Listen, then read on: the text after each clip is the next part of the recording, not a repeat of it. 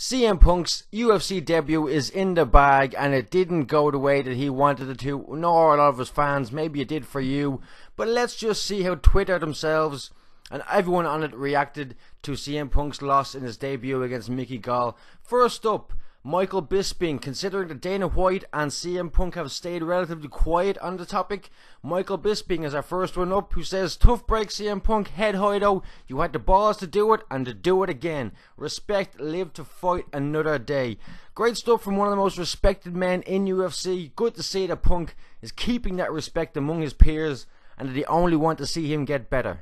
Next up, we have the star of UFC, fellow dub Conor McGregor, who says in the video that he has respect for Punk. He says he's not just another WWE pussy. But Conor, listen, as an Irishman, as a fellow dub, I gotta fucking tell you, wind your fucking neck in, son. Stop talking shit that you haven't got a fucking clue about. Other than that, McGregor says he has a bit of respect for Punk and that he's not just another quote-unquote WWE pussy. Fuck that McGregor cunt sometimes. Moving on to Ariel Helwani, of course, the well-known friend of CM Punk, simply says Punk is getting emotional. "I'm just really hard on myself, it sucks." Replied to by an NHL journalist saying he won just by getting in there, and I agree, and a lot of people seem to agree too, that Punk won just by getting into the cage. So we're going to start branching out now a little bit, and as you can see up the top there, the Spartan Elias Theodore. Punk, too excited, ran right into that takedown straight from the start. I was worried that he might be running at him and get taken down quickly, and he did. As you can see as well, the Solid Monster, Jason Solomon, and WWE Creative Humor all getting in on the action as well. Solomon saying, I presume he wants to say Drago and Creed, not Dragon and Creed, that he's getting a Drago and Creed vibe from this. I'm not too much up with my Rocky, but I think that's what he meant. Hope Cabana has the towel ready in the corner. I don't think Cabana and Punk are on very good speaking terms recently, and so the stories go. As you can see on the bottom left, Creative Humor says maybe WWE or maybe CM Punk should have just stuck with that feud with Kane. Doesn't seem like such a bad idea now, does it? And now here's a few wrestling personalities giving their take. Nia Jax just saying mad props for CM Punk. Corey Graves, of course, a very humble man himself, nothing but respect. Taz saying they are dancing in the streets of Stamford, which is probably so wrong considering Stamford is like higher up, upper class America. Probably they haven't got a clue what UFC is. They could be dancing in the halls of WWE headquarters, which is in Stamford. Maybe that's what he meant. And there's a few more. Mauro Ronaldo, things that make you go, So maybe Mauro wasn't too impressed with CM Punk's debut, or maybe his decision to do it. Very interesting from Mauro there.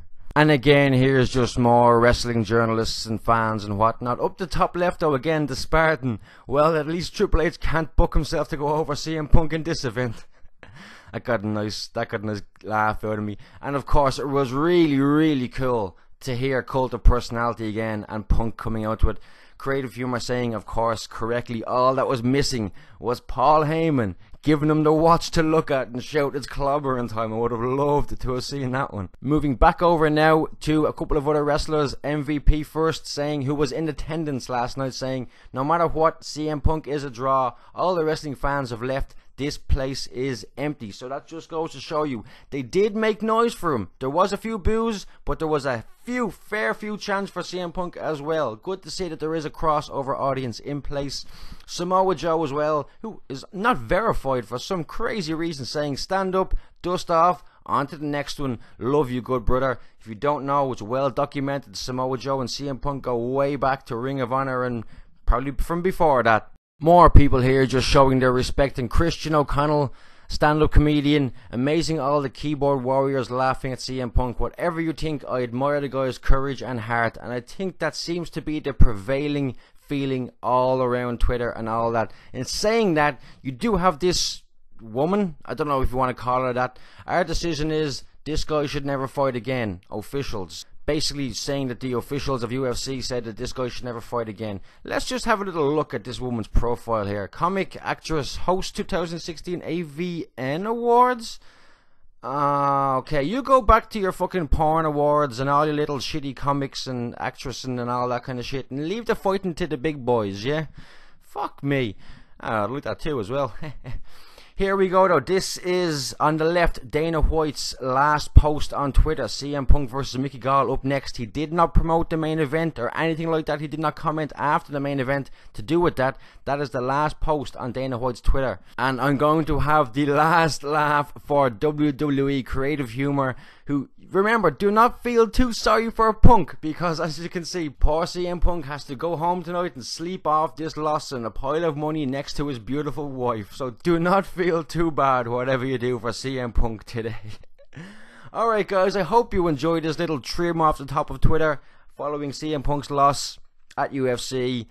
I will see you for Backlash and more Twitter reacts for Backlash on Monday. Till then folks, see you later.